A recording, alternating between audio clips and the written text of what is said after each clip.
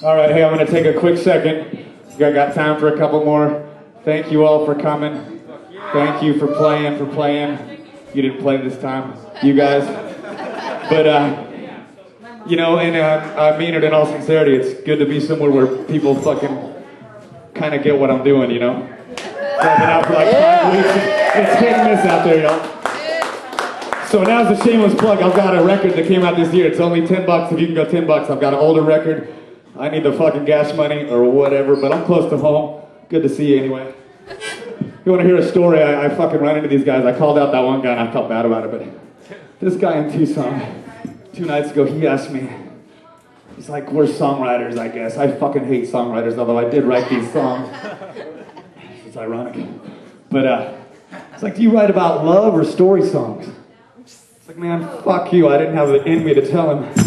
I was driving down the road. I'm like, I write about paranoia. I write about driving.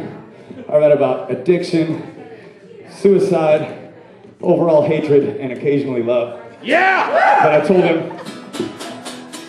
the visceral. That was all I could come up with. He said, oh no, man, it's more visceral than that.